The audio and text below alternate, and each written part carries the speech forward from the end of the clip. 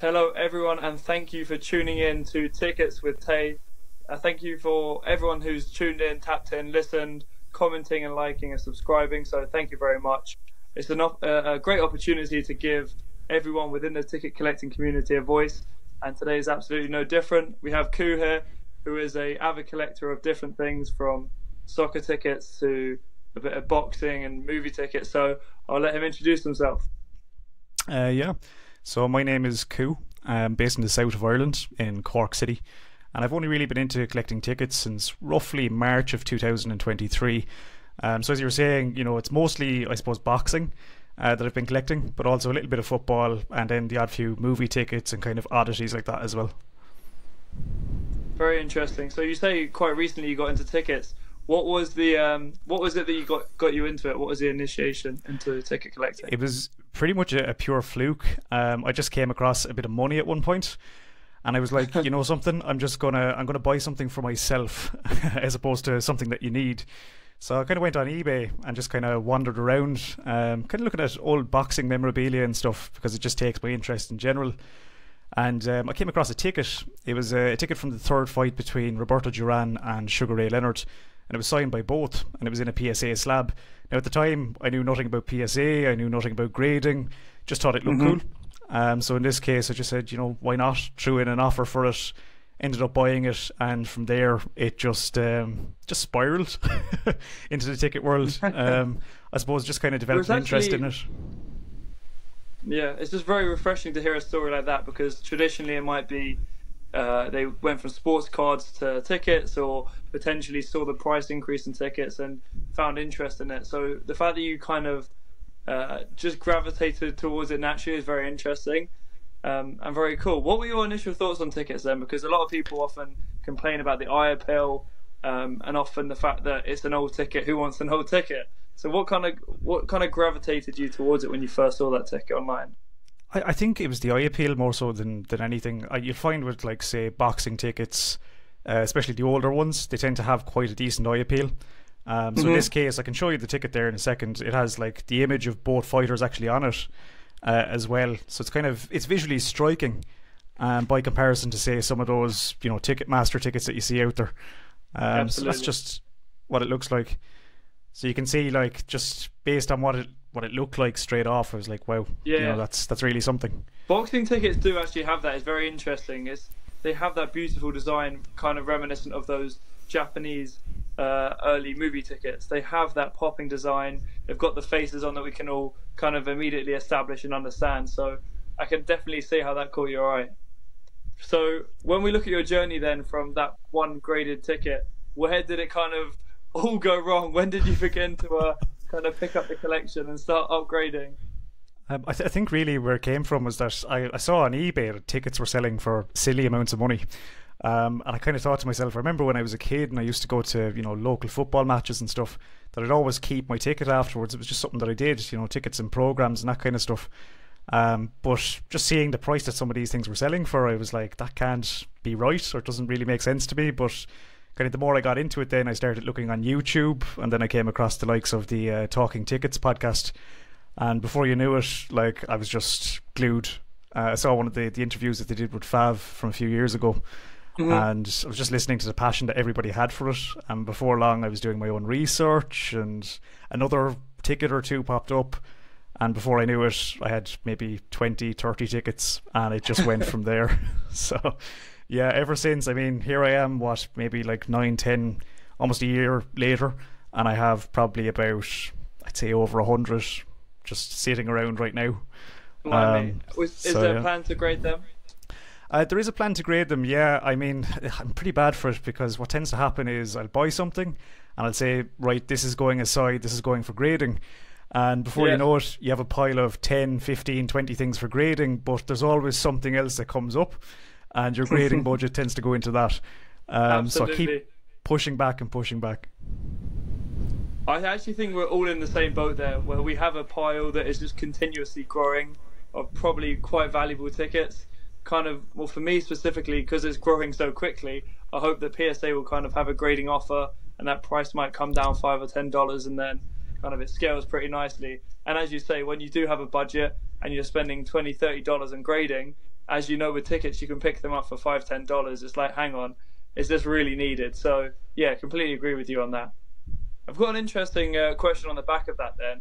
Often people that do collect things seem to have this very interesting, I don't know, genetic need to collect things and desire to hold memories. Have you collected things in the past beyond tickets?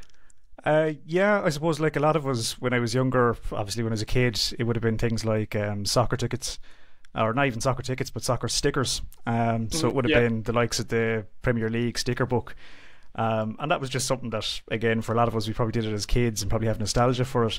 So I suppose it was that when I was a kid, and then kind of when I was in my teens, when I was, as I was saying, when I was going to matches and stuff, I'd collect the program and then I'd collect the ticket, and I wouldn't really think about it. You know, you just kind of put it aside and then you discover it again years later.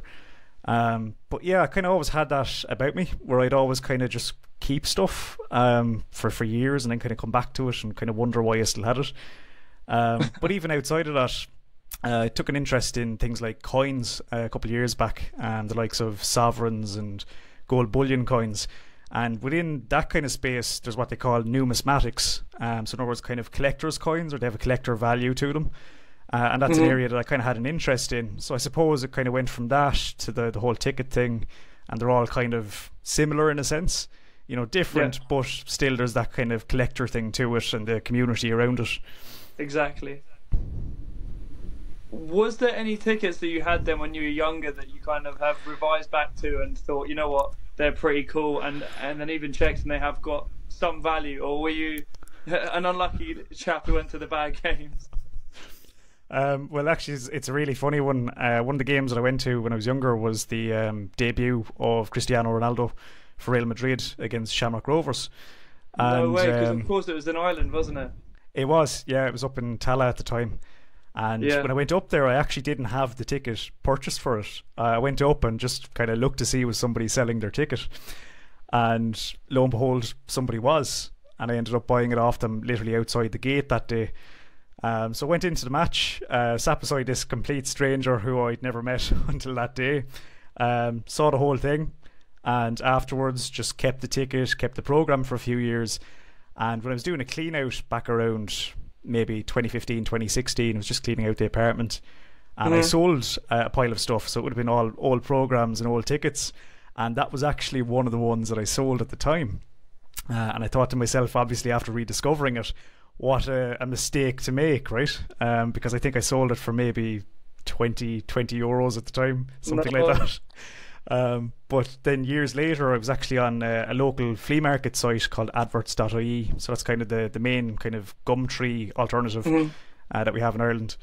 And when I was on there, I saw that somebody was selling a program and a ticket from that particular game. So immediately I was just like, right, I have to have that back in my collection. So I ended up purchasing it from him. But just to even think back to it, it's like, oh my god, you know, selling that for €20 6-7 years ago versus what you could probably get in the last couple of years was just a massive mistake. But if you don't know, you don't know.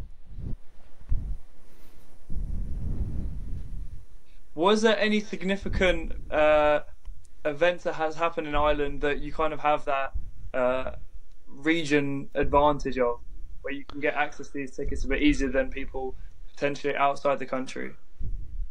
I suppose thinking back to like significant events, I mean probably the likes of obviously that one for the Real Madrid game, Ronaldo's debut. Even outside of it, I know that there was a fight between Muhammad Ali and I think it was I can't think of the name of the guy he fought actually, but it was up in Dublin. I think it was back in the 1970s. I suppose generally because the fight was here, that would be kind of easier to access here. But personally, not really. You know, I've not really had much luck finding tickets for events that were based in Ireland, including the likes of boxing tickets. There's a very famous fight that actually happened in Cork between Steve Collins and Chris Eubank back in the 1990s. They actually fought twice in Cork, and I've never been able to find a ticket from either of those two fights, even though they literally happened down the road from where I am. So it just goes to show you, you know, maybe there's not as much of an advantage geographically than there might otherwise be in other countries, because we just probably don't have the collectors for that kind of thing, you know? Yeah, there is definitely a culture thing with different cultures across the world where they tend to keep things more, preserve things more. and appreciate that. So yeah, interesting to know that it's not so easy in Ireland. My Yeah. staple question to every collector that's been on the guest, and I think this one will be definitely relevant to you since you have a massively growing collection. What are three tickets that you would never sell? I was actually thinking about this after I watched another episode, and honestly, I'm kind of the thought that everything at the right price would be for sale, but there's nothing that I really intend to sell.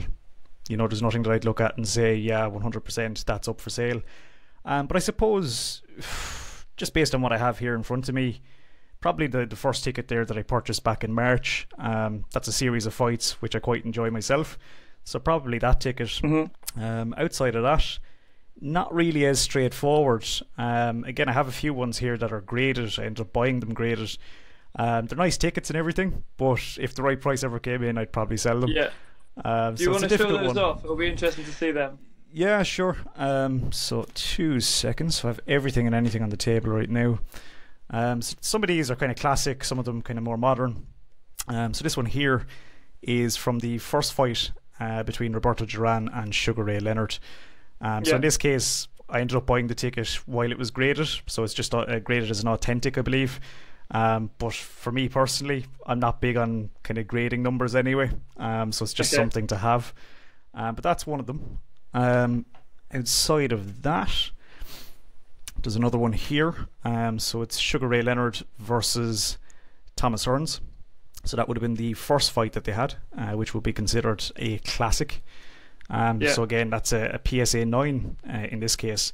And again, with the artwork, like the artwork on that, I believe, is by the artist Leroy Neiman. So you see a lot of his work on old boxing tickets, and it's just really, really hard to beat that, you know? Yeah, especially when you see the modern stuff, where it's quite literally just Ticketmaster, and that's all you're getting. Yeah, that's really cool. The eye appeal is much better than some of the old football tickets. There's very clear, distinct faces, and I guess it's a bit easier to understand who might be playing because it's a boxing match. Whereas football or potentially other sports, you don't entirely know until before. And yeah, pretty cool. Have you ever ventured into other sports outside boxing, and specifically which ones? So it would have been a little bit of football. Again, just a few like Arsenal tickets because I'm an Arsenal supporter. Again, nothing really major. Even outside of that, there would have been a few things like concert tickets that I picked up. So up until recently, I owned a Live Aid ticket from the UK Live Aid. Not in great condition or anything, but again, nice little keepsake to have. Even outside of that, there was another one that I bought, which was a ticket from a visit to the World Trade Center from the summer of 2001. A little bit morbid, but visually kind of a nice ticket. And I suppose a nice quite a keepsake. Long skinny ticket, isn't it? It is, yeah. You see a lot of them kind of pop up graded mostly. But in this case, I actually asked the guy, I was like, where did you get the ticket from? Because I was buying it from France. And it turns out the guy had something like 5 of them, and they were all kind of voucher tickets. So there was no actual price on them. I think it was part of some deal that they got as part of the holiday makers that they went through in order to go to New York. But it was in perfect condition, so I was like, okay. So I ended up buying it off of him. But it's little things like that. As I said, you know, there's no rhyme or reason as to why I might purchase something like that, other than that I thought it was kind of cool. That's about it. I've got an interesting story about the World Trade Center. I think it would have been about probably 6 months ago, and one of the tickets was listed from the World Trade Center to go up and have a look from the viewing area. And I think it was like 3 days before, 2-3 days before, and I saw it pop up and I bought it, and immediately I felt a weird sense of like something, and I was calling my friends and my family. I was like, you know what, is this weird? Is this like unusual? Do I plan to keep this because I think it's a cool ticket, or do I plan to sell it? And I questioned that, and I was like, you know what, the idea really with this one is to make profit on it, and then to make profit on an event like that just felt a little bit, you know, it was a bit distant to what kind of got me into tickets, which is collecting memories that I love rather than popular memories. And it's, yeah, that kind of played on my mind, and I messaged the guy saying, you know, please can I refund this? And he did. He gave me a refund before he shipped it. So yeah, an interesting story about that one. But yeah, disasters like that are obviously memorable moments in time, and that's what we do collect. But with the idea of making profit, for some reason, it just didn't sit entirely right with me. However, with that said, something like the Titanic, and I know that was mentioned on the Discord, for some reason would be a really interesting ticket to have. And I think that's a little, I don't know, maybe a bit different. I don't know. What are your thoughts on that? I mean, if somebody offered it to me in the morning for $100, it would be bought, regardless of the story behind it. But I think at the same time, there's always going to be kind of a bit of a sense of, should I really have this? Even would say, as I said, the World Trade Center tickets, it's so grim to really think about what it kind of signifies. That it is kind of a strange piece in that sense, but it's the same, I suppose, with the tickets that went up last year. Was it from the Abraham Lincoln assassination? Yes. I mean, historically super significant, but still kind of a strange ticket to have because of what that significance is.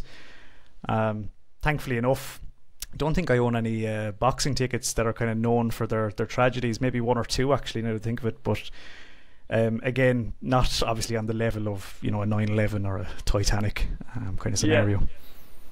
Very interesting. So with tickets kind of always taking new avenues, and we're always finding potentially cheaper alternatives or fun tickets to collect that haven't been found or discovered before.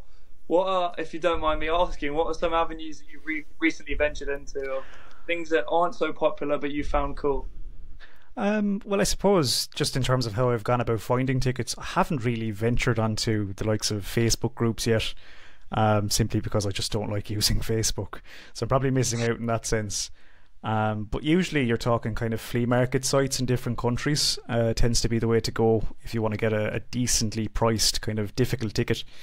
Particularly Japan. Find myself going on Mercari an awful lot and ending up using Google Translate and that to find what I need. But that's been fruitful. That's worked for me several times. So Japanese boxing tickets is about as niche as it probably gets for me. But again, when it comes to it, that's probably something kind of cool that I found from going through those different avenues.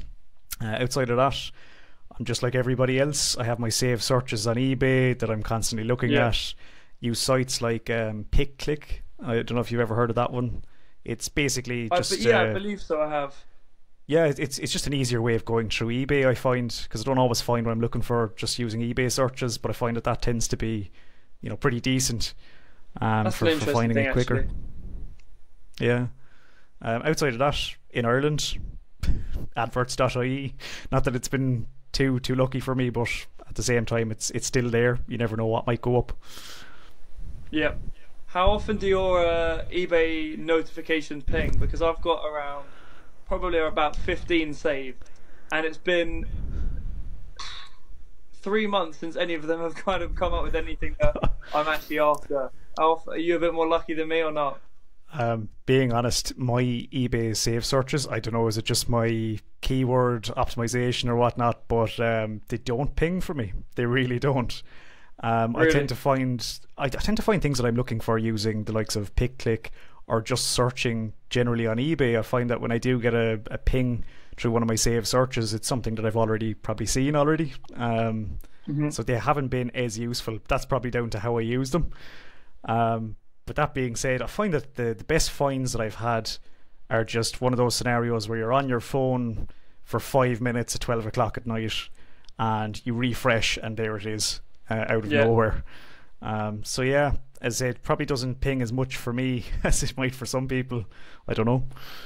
There's something about your eyesight and a bit of luck at night. Always past midnight, you seem to get an extra bit of luck, and something pops up that you probably had a filter set for, and it just is there, labelled differently with potentially a different date or in a bundle, and you get lucky. I've always found, I'm probably the same there as well. Yeah, it's a funny one. It tends to be as well avenues that you usually wouldn't go down. Like for me, there was a ticket that I ended up buying from Etsy of all places. Now Etsy, fantastic site if you want to buy a customized knitting basket for your mother-in-law.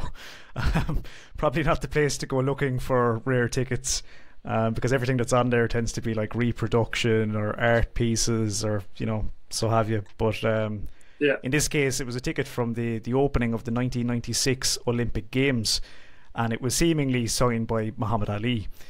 And I ended up having a chat with the guy. I was like, look, there's so many Ali fakes and stuff out there. You know, can you tell me the story behind how you managed to obtain this? And seemingly, he said that he had it for the best part of 30 years. The ticket itself isn't in great condition, but he was saying that there was a signing, I think, back in 1997 in his area through TriStar, I believe it was. And he was saying that basically he got Ali to sign it through that. So at the time, I mean, it was a good price on the ticket and stuff. So I said, right, I was probably going to buy it anyway and just chance it. But I ended up going through all those quick opinion services on the signature. So I sent it into, I think it was like the PSA quick opinion. I think there was is it a GSA quick opinion is out there as well. And then there was another guy who's like a specialist in Muhammad Ali autographs. And I ended up getting back a response of like, one was like, it might be legit or it is likely legit. And I think the other one was saying that it's most likely not.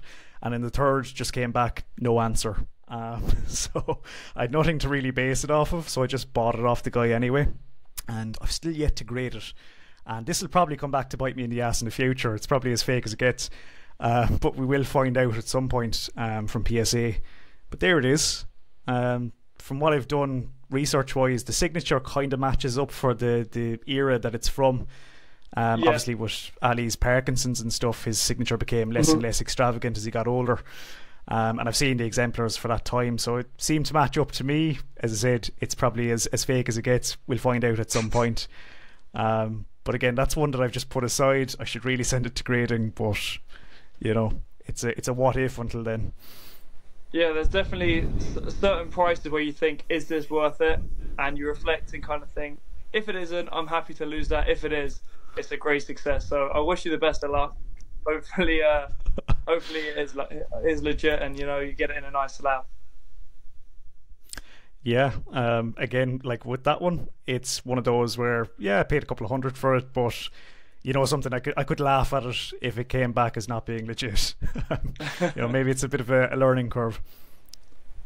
I haven't seen many Ali autographs at all, actually. Was it quite a difficult one to get access to? I haven't done too much research into it. It kind of depends, I suppose. When it comes to the likes of Ali, you'll find that his signature is out there on pretty much everything you can think of. Mostly the likes of religious pamphlets, of all things, because apparently as he got older, because he couldn't sign, he used to pre-sign a bunch of these. So if somebody approached him in public looking for his signature, he'd just hand him one of these leaflets with his signature on it. So you find a lot of those on eBay, going for usually about 100 or 200 quid. But outside of that, ticket wise, I've seen his signature on some strange ones, like CCTV tickets, you know, the closed circuit tickets. Interesting. Yeah, it just seems like if you had access at the time to Muhammad Ali, a CCTV ticket, probably not what you want signed by him. But yeah, I've seen a few of them out there. There's a few obviously graded by PSA as well, and they are also kind of Olympics tickets from the same kind of era. So it'll be interesting to see what comes of it. Not that there's any authentication at all, and obviously don't quote me on this, but there is kind of some sense of like ease when you know it's a pretty used ticket. Not on necessarily the authentication of the autograph, but more the ticket itself. If it has got wear and you can kind of tell that wear is a little bit older and it was done maybe at least 10 years ago, then you know that, okay, if it is a fake, it was done 10 years ago. How likely would someone fake this ticket 10 years ago? You get the path on. So it is a sense of like, oh, this could be legit rather than a reprint. Yeah, it's kind of a fingers crossed scenario. There's a few that I have like that as well that have age on them, and it's because of the age that you're there looking at it saying, I know inherently this is legit, just because of how badly kept it is. So I suppose there's that kind of relief as well. It'll probably get a PSA 1 in some cases, but at the same time, still kind of nice to have. That's definitely all part of the excitement, and grading is definitely becoming more and more important than ever. There is more tickets on the market now than we've ever had. Obviously, a lot of new collectors coming into the market, so it is the easiest way to differentiate one ticket from another and have that premium price value. So, yeah, a lot of authentic ticket collectors, such as yourself, that have kind of found it naturally, will tend to care less about it. But it is those that have kind of transitioned in from sports cards that really appreciate the higher grades. Yeah, even like one thing I've seen a lot of, and I think I threw a question into the Discord maybe a few months ago about it just to get people's opinions. But even when it comes to the likes of the difference between, say, tickets and passes for an event, I've never understood the price kind of disparity between the two of them. Because for boxing, you'll find an awful lot of the time kind of VIP or media passes come up. And it could be to a fight where the ticket you maybe have never seen, or the ticket usually goes for a couple of $100, whereas you can sometimes get the pass for like $20-30 for the same fight. And the way I look at it is, you know, if somebody was in attendance, which they would have been, having a pass like that, how is it really any different from a ticket? I don't really see a difference myself, but I know for other people there might be, you know, a difference for it. But it's been something that's been very, very lucky for me. Again, a couple of passes that I'm after getting in the last, you know, couple of months will be the likes of this one. It's from Mike Tyson's last professional fight against Kevin McBride. That's a really cool one. It's a funny one, really, because I've seen the ticket for that maybe twice, and that's only through doing research. And I think in both cases it went for like a couple of $100. I certainly didn't pay a couple of $100 for that, and it was relatively easy to find. The same with a few others. I just have a pass on hand for Mayweather versus Pacquiao. Again, it's the likes of a VIP really cool pass. It has that eye appeal, for sure, you know. Absolutely, and passes do tend to have that. Passes do have a bit more extra effort. The faces are more likely to be on it. You might have a design or artwork kind of difference to the other ones. For me, my perspective is, maybe I'm a bit traditional here, but the ticket will always come over the pass, just because I'm a ticket collector, so ultimately it's the paper that you want to hold, and often, well, sometimes they tend to be a bit more rare, so it's cool to have. But yeah, I don't know, there is something about tickets which I have a focus on rather than passes. I'm not sure why, but I do believe as things change and tickets become less available, and we have e-tickets and VIP passes or ringside passes or player edition passes become more popular, or the only thing we can get our hands on, I do think then that might change the culture overall about the consensus on passes. But yeah, they are a cheap alternative at the moment. Whether that changes or not, who knows. Yeah. Again, I suppose just one example, even when it comes to the likes of football, obviously there was Messi's debut for Inter Miami. The passes from that game, I think, were all that was really available for it. So I suppose when it's the only alternative, that's where I think people kind of see the value in it more so. But generally, as I said, I've seen with most people, it's ticket first, then the pass. Whereas for myself, it's the ticket, the pass, you know, whatever. They were all there at the time. Yeah. The thing is with passes is they don't always have seat numbers. I think that's one of the things. Some of them are a bit unsure on whether it actually granted access. I think that definitely plays a role. Did it give ringside access, or did it give backstage access? These are some of the things. And then sometimes you needed the pass with a ticket, so the pass kind of doesn't grant access, so it's not valid for entry. So there's different nuances that aren't so clear with the passes, which might be potentially why they're not as valuable. Yeah. Again, I suppose wherever there's any sort of confusion surrounding it, that's where it kind of puts people off. As a keepsake, still nice to have all the same, you know, as a collector. But I have seen that in a few cases where it could even be a pass that potentially belonged to somebody who was involved in the event, you know, even in the ring in some cases when it comes to the likes of boxing. But there's no way of really proving it unless obviously you have a picture of the person wearing the pass, you know. So it can be difficult. So interestingly, on that note about tennis, every tennis player when they enter these events will get given a pass, and it's often laminated or a card, and it's kind of just strapped around the back of their bag. When they enter the arena, it will always be documented on TV or on YouTube with them coming in with this pass, so you know straight away that it's authentic. So if you can kind of match it up to that, then there's proof that gave access, and then of course that it's authentic or not. So yeah, if it has got proof in that way, it's obviously fantastic.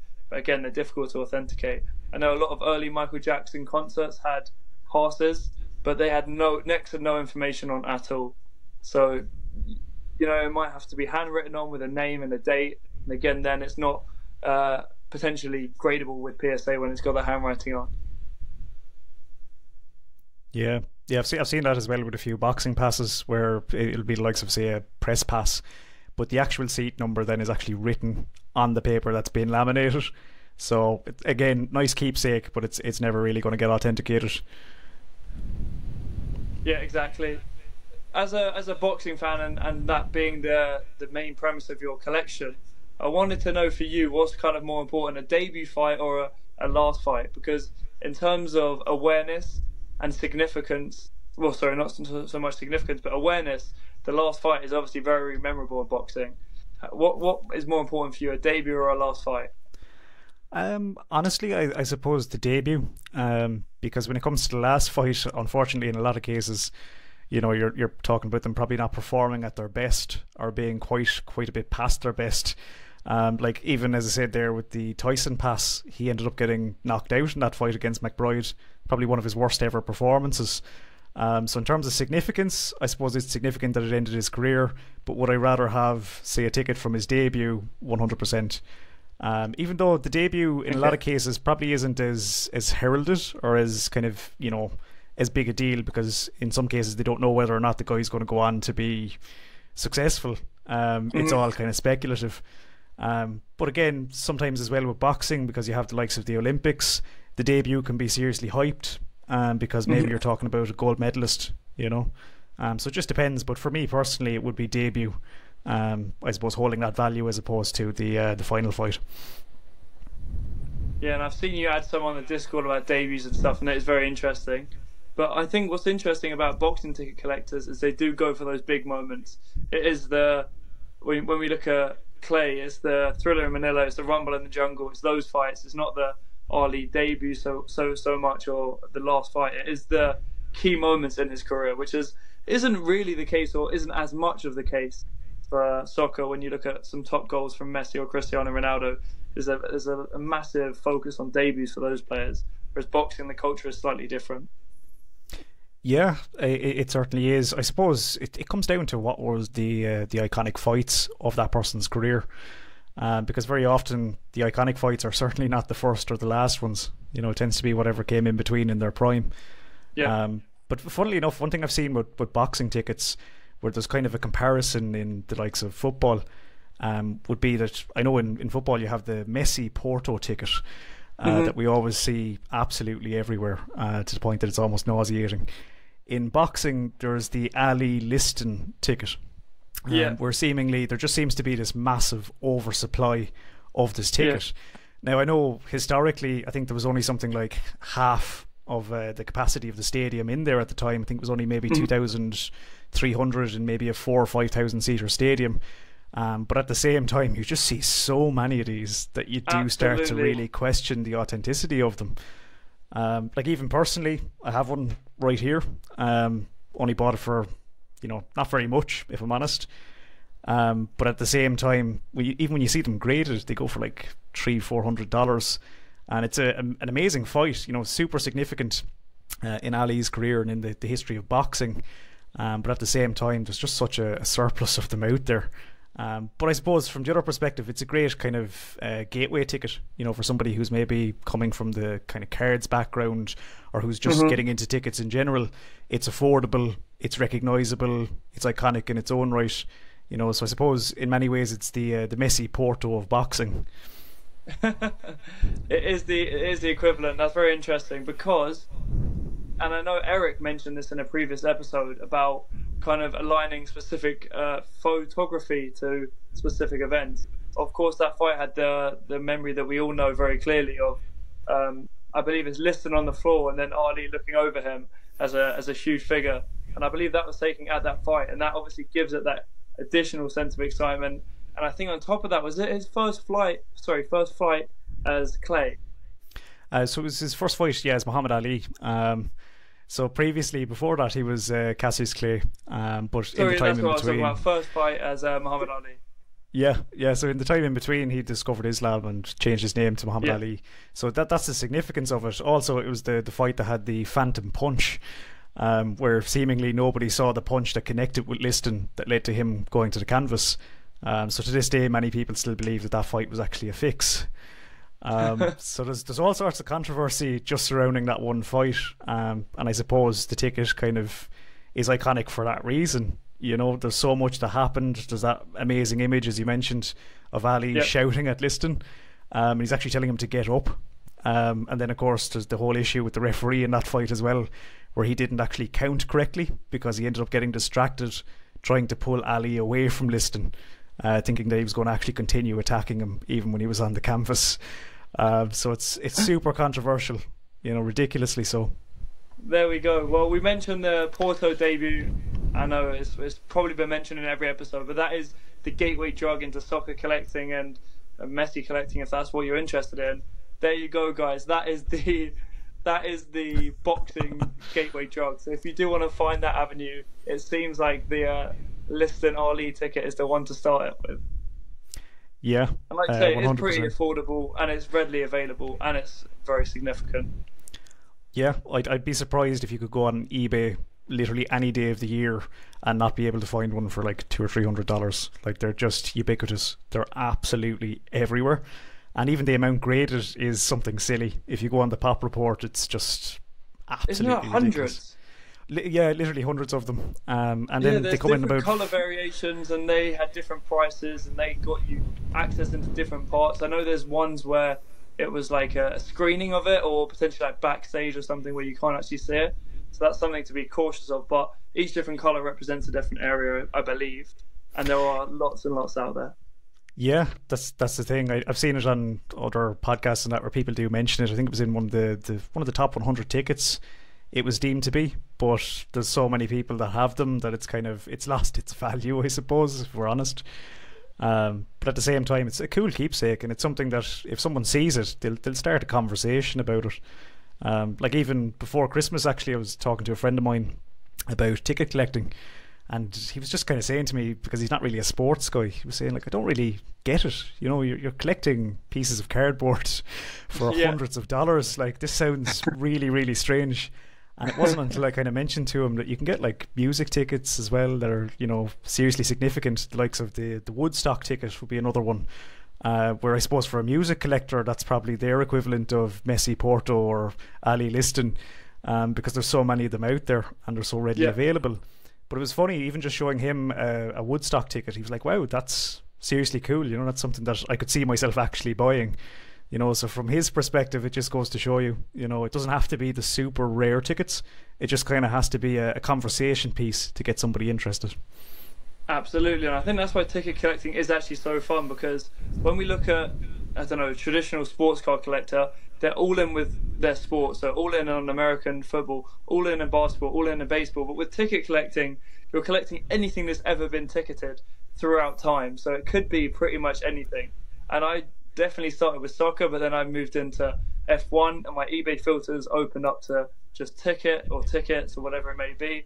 And that then automatically puts you on the spectrum for anything, any ticket that has ever kind of happened. And you do begin to appreciate tickets and the encapsulation of that time. And I've since gone on to buy music tickets, like you say, sports tickets, F1, which I'm not particularly interested in, but I do now find it interesting through the collecting of tickets. So yeah, as you say, it kind of ticket collecting is an easy hobby to enter in for the fact that you only have to spark someone's imagination with one ticket, whether it be, you know, the Liston fight or whether it be Messi Porto debut. That is it. That can be the gateway drug, and then your mind is open to, hang on, this isn't just a weirdo collecting paper that's very expensive. It's now, okay, cool, this is a great way to encapsulate a memory, and he's not as weird as I initially thought. Yeah, it's funny. I think with almost any other collectible, you could probably somewhat justify it. But yeah, just on face value, you know, you are really collecting pieces of cardboard, albeit decorative pieces of cardboard. But yeah, it's fascinating. I mean, I even see it with other people where they see a ticket and they'll want to know the story behind it, even if they're not interested in the sport, just because maybe it has that eye appeal to it. So it's fascinating in that sense. I think I've got to the point now where I've accumulated so many raw tickets that I've even forgot when I look at some of them what they actually mean. So I have to go and redo research and understand, like, oh, okay, that was so-and-so's debut, or that was someone's first goal, or whatever it may be. So I need to probably start documenting that a bit better. But yeah, you're right.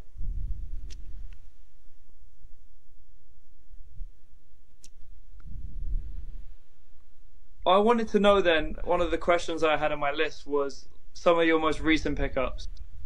What are kind of three tickets you've bought most recently that kind of fascinate you, and for what reason?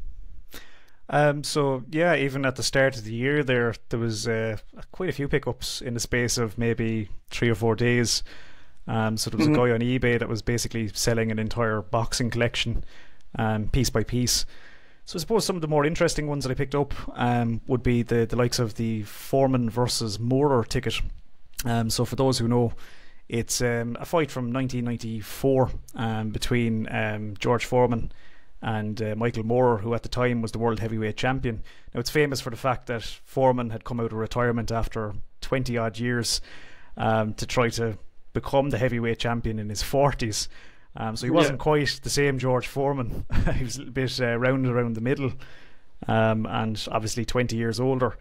But in the Moorer fight, he was losing it pretty much the entire way through because he just couldn't keep up the pace. But eventually he ended up actually knocking out Michael Moorer to become the oldest heavyweight champion in history at 45 years old. So Damn. that was a nice pickup, a really significant event, and I suppose in a boxing history standpoint, it doesn't get much better than that. So that was one that I picked up recently, and it was graded. Even outside of that, there would have been a dressing room pass. It's actually a phantom pass because it wouldn't have been valid for entry Yeah. because the fight was pushed back. But it was between Ali and Liston. But it was for the initial date of their second fight, which was supposed to be, I think it was December of 64, I think it was. I could be wrong on my dates. But it got pushed back to May of 65. But this dressing room pass was only valid for if the fight had happened in 64. But for the price Okay. that I found it at, I ended up buying it anyway as a Yeah. collector. Just a nice little kind of keepsake. And then even outside of that, even today, I purchased a ticket from the fight between Floyd Mayweather and Arturo Gatti. Again, one of the many Hmm. Hall of Famers that Floyd Mayweather would have beaten. It's one of those tickets. It does come up from time to time. In fact, one only came up about 3 weeks ago. And then I actually missed out on that one. And then it came up again last night. So I jumped on it. But yeah, those would be the three recent pickups that I've had.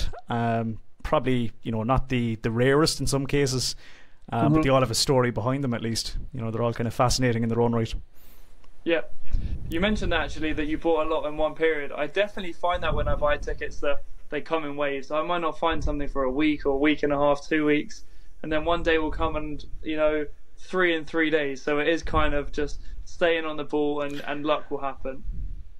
Yeah, yeah. I think the biggest part of that as well can be that if there's 3 or 4 or 5 things come up that you've actually been looking for a while, the Hmm. FOMO starts to kick in, and you start thinking to yourself, right, Yeah. am I just going to buy the 3 or 4 or 5 of them outright, or am I going to wait for another opportunity for them to come up?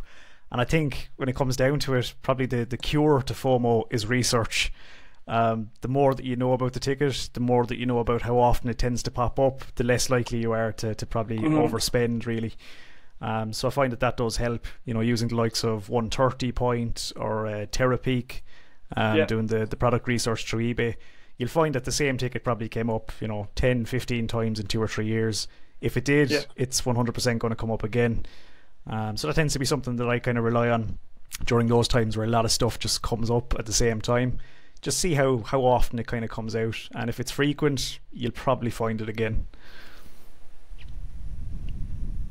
I know there's a lot of investors listening to the podcast, and I've had a lot of messages about, will the price go up, etc., etc. And obviously, I'm not the judge of that, but some of them find interesting stories about potentially cheap pickups that our guests have made that they then have a lot more value.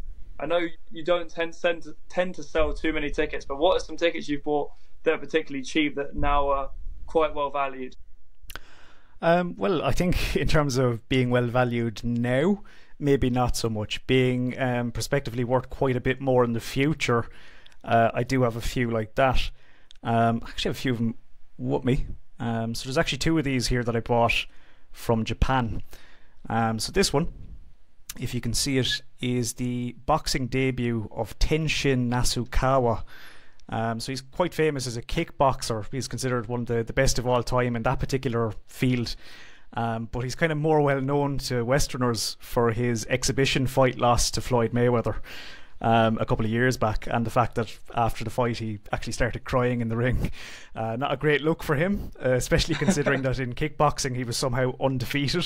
He's an absolute beast when it comes to it. But since he switched over to boxing, there's a lot of kind of hype around him as to what will he be able to do. So again, that's one that I kind of have my eye on at the moment, just to see where his career goes.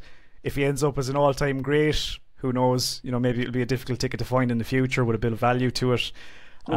Maybe he'll get beaten in his next fight, who knows? But again, that's one of those that I'd say is very much speculative. Similar as well, another Japanese boxing ticket. This one is from a recent fight between Naoya Inoue and Marlon Tapales. So I don't know if you're familiar with Inoue's career, but he's the first ever Japanese boxer to be rated pound for pound #1 by the Ring magazine, which was quite significant. He's also the first Japanese boxer to be on the cover of the Ring magazine, which again be very highly respected in boxing circles. But in that particular fight, he actually unified his second division in only a year. Now, it just so happens if he did this a few years back, it would have been seriously significant and unbelievable.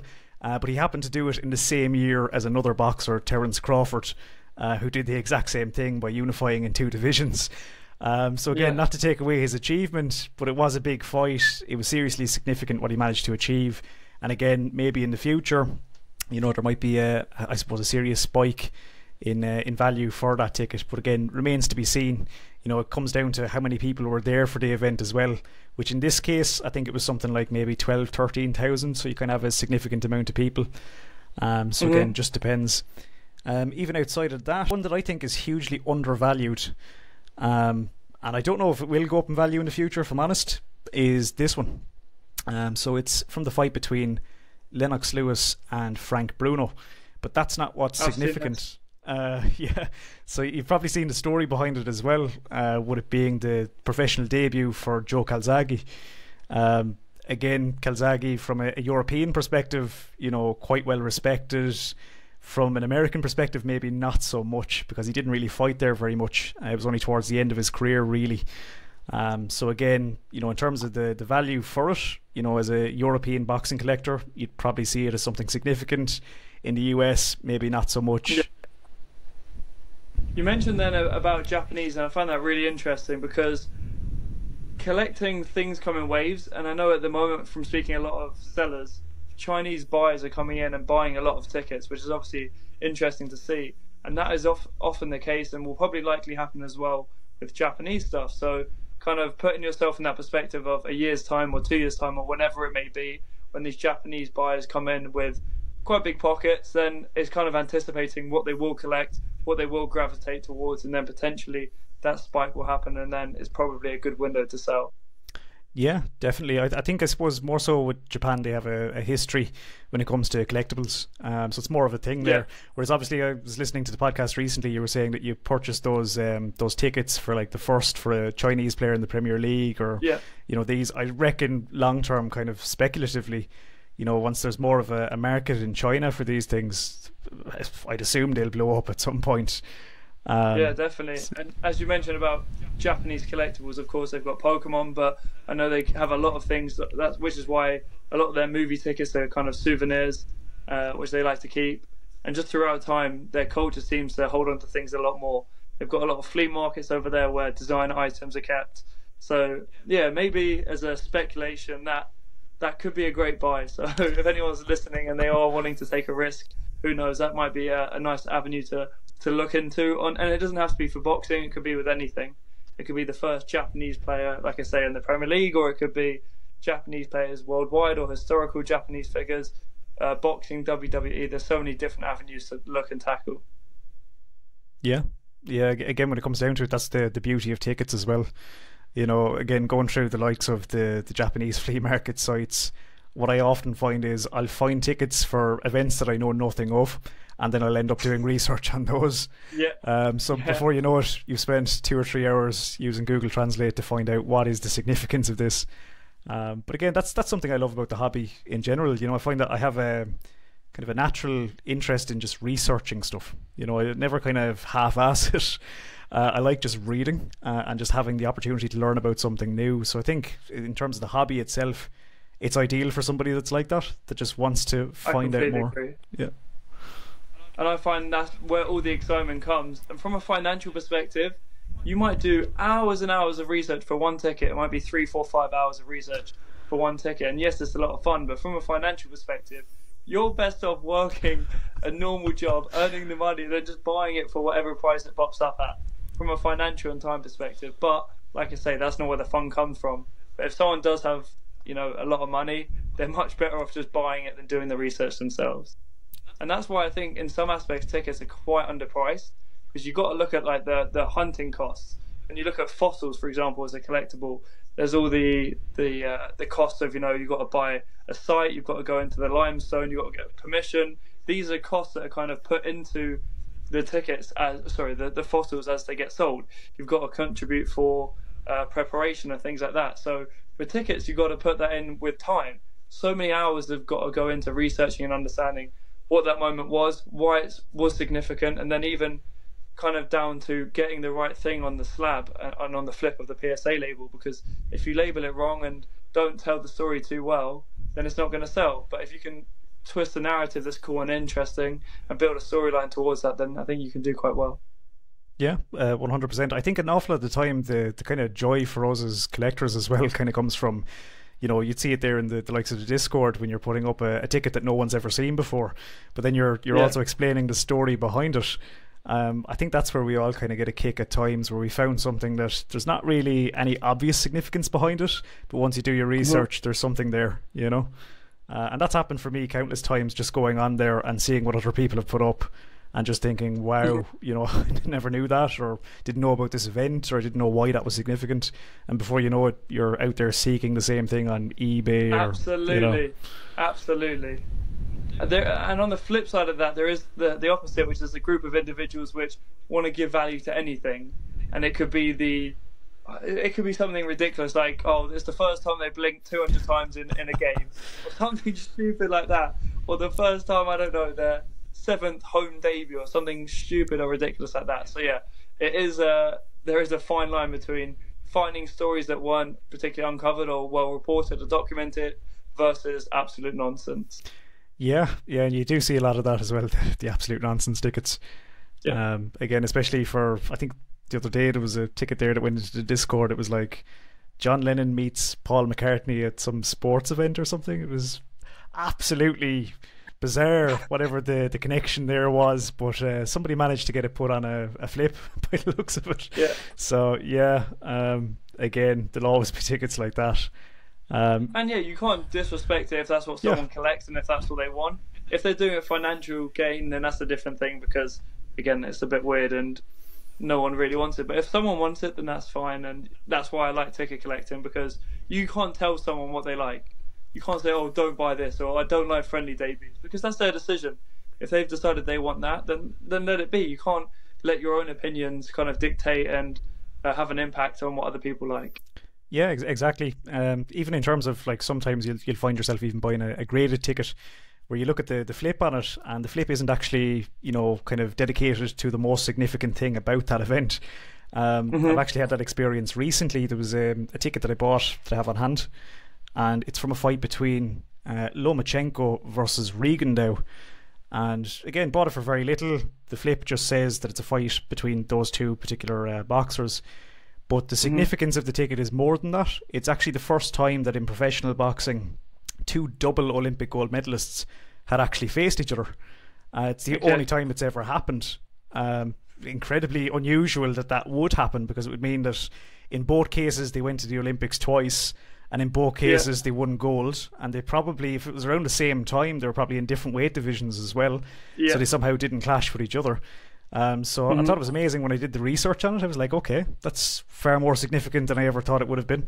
But again, the flip doesn't reflect that. So maybe that's one for, regrading or reholstering at some point in the future. Yeah, and I think with PSA, they often go with whoever submits it first.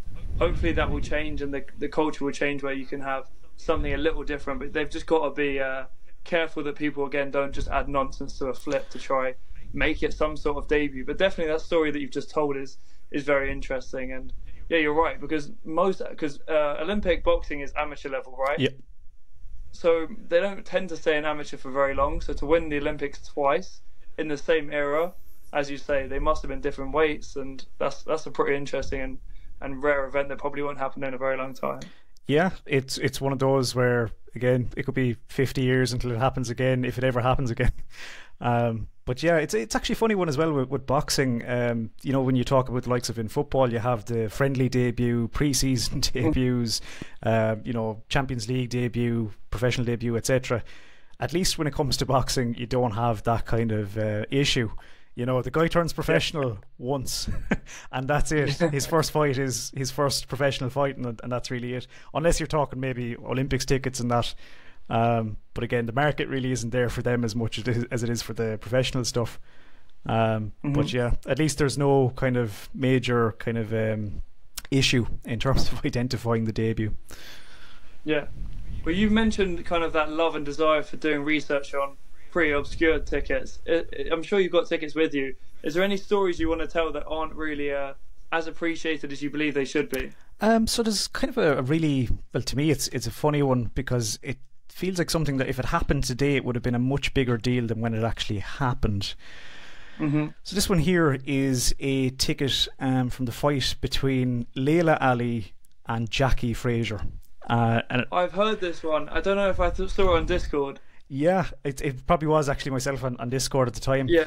But again, those two people are Muhammad Ali's daughter and Joe Frazier's daughter. And they fought each other in 2001. And the fight was actually branded Ali versus Frazier 4, probably in order to kind of sell it. But it's something that I look at and I just think, wow, if that was today, the amount of money that would have generated is absolutely ridiculous. Again, at the time, you're talking 2001. Probably about 14, 15 years before kind of women's boxing took off on a professional level. And again, with the star power, you know, it's Muhammad Ali's daughter versus Joe Frazier's daughter. That the fact that they'd even meet in the same weight division is absolutely insane, or the fact that they'd even both become professional boxers is quite ridiculous. But if that was in the era of social media, you can just imagine the amount of hype that would have gone into it, you know? Absolutely. Yes. Absolutely. That's got me thinking now, because I know Messi and Ronaldo both have sons at similar ages, and I'm thinking now the first matchup between Ronaldo's kid and Messi's kid, whenever that may be. Yeah, I'm sure there's some crazy matchups like that in history as well. Like I'd imagine Johan Cruyff's son obviously was a professional footballer. I'd imagine at some point in his career he probably played against the son of another famous professional footballer, you know. Yeah, well, there's another interesting one, more modern to that, is Mbappe. Him and his brother, well, Kylian Mbappe and his brother, both played for PSG in the first team. So it was about a few months ago now where they both made their appearance at the same time. So I think that's a pretty cool one to look out for. And modern I find pretty interesting because they are so hard to get hold of.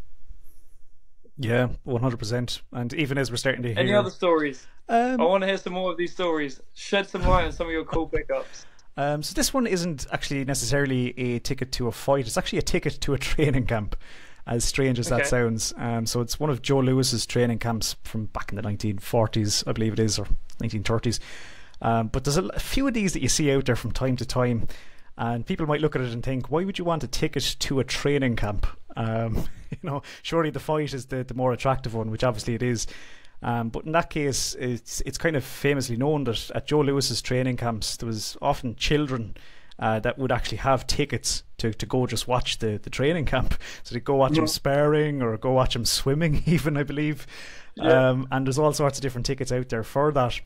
But it's just the fact of coming across one of these was kind of funny to me, because I was thinking, well, if these were mostly handed out to kids, what's the chances that it would even be in the condition that it's in all these years later? But also, even for this, I believe there's a similar one in the Smithsonian Museum's collection for African American history. And that was, at the time, that was the only comparison that I could find online. So I was like, I'm just going to pick it up because it's a cool story. Again, just the thought of getting a ticket to a training camp just seems bizarre to me as well. So that's one that I picked up. I suppose just in terms of other tickets, there's not really too many kind of outright oddities. There is stuff that personally I'd be passionate about that a lot of people would look at and just wonder, why would you really collect that? I like to collect tickets from the boxer Prince Nassim Hamed. So again, he would have been quite popular this side of the world, going back to the 90s and early 2000s. So again, one of my favourites of all time. His tickets aren't hugely expensive by any means, but I have been working on a collection of those to see how many of his professional fights I can actually get. So that takes me into strange places of the internet when I'm doing my research. Just thinking, even outside of that, is there any other kind of strange ones? Not really as much. I do have things like tickets from the Grammys. Ended up getting a 2014 Grammys ticket there at one point. That's cool. Just because of the visual appeal of it. You know, it was nothing to do with really the event. I was just like, okay, you know, it's not every day you see something like that. So I ended up purchasing it.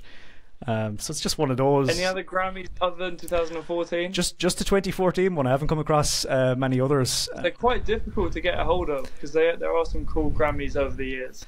Yeah, of course, like the one where Michael Jackson won pretty much everything. I'd imagine. Yeah, what year was that? I couldn't even think of it. I'd assume it's probably mid 80s, kind of mid or early 80s. I think it was for either was it the Thriller album or one of them from that period. I'm not a big Michael Jackson fan, but probably 88 or 89 or something. Yeah, probably kind of mid late 80s probably. But again, if that was something that came up, I probably would be interested in it.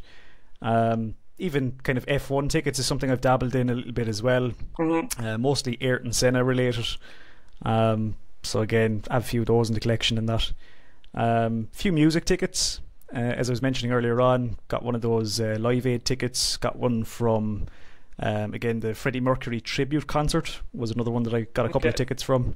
As well as Woodstock. Again, when it comes to music, Woodstock, as we said, kind of one of those entry level tickets that people do pick up. But outside of that, not really anything too unusual. It's mostly been kind of boxing or sports based. But I'm always on the lookout for kind of anything kind of outside of the realm of what we're used to that might pop up. Because those oddities, even if they're not really worth a lot, they're still fun to have. Absolutely, and we are price sensitive. We can't unfortunately buy everything. So if you can pick up a pretty cool story like the Ali Fraser number 4 for a nice price, I'm not sure how much you paid, but that is a really cool story to tell, and I actually want one. Yeah, it's you've sold me. it's a funny one because even when I saw it on eBay, I was like, I knew that this fight had happened. You know, it's kind of in the back of the mind. But even when I kind of read into it, I was like, nothing particularly significant happened at the fight either, but it's just the very fact that managed to happen. Like everything that went into that coming together just seems ridiculous to me. What sort of price should you be looking at for something like that? To be honest, I've seen them sell for anything between like $30 and $100, I think. So something like that. I don't even think there's any of them graded, funnily enough. Oh really? Yeah, on the Pop Report I don't think there's any graded. I could be wrong on it, but when I checked it, I don't think there was. So that's one out there, for anybody who likes collecting kind of oddities in sports. You know, it's certainly kind of fun, and I don't think there was a huge crowd for that one either. You know, by comparison to some of the men's bouts, because again, for the time, women's boxing just not really kind of where it is today. Well, Cú, we've had an amazing conversation. You've definitely inspired me to think down different avenues. We've just passed the hour mark, which I tried to aim for, so that's great. And I'm sure, again, it'll be an interesting one to have an episode 2 when we can kind of come back and discuss more of these interesting oddity pickups. Yeah, sounds good to me. So thank you so much for your time. Do you want to give everyone your Instagram so they can follow you and stuff like that? Yeah, so I recently opened up an Instagram. It's at Boxing Ticket Museum. So again, it's just where I happen to kind of catalogue my collection. So that's where you can find me. Amazing. Give that a follow and like this video, subscribe if you're new. And yeah, Cú, thank you so much for coming on, and I look forward to seeing some new stuff on Discord soon. My pleasure. Take care. Bye bye.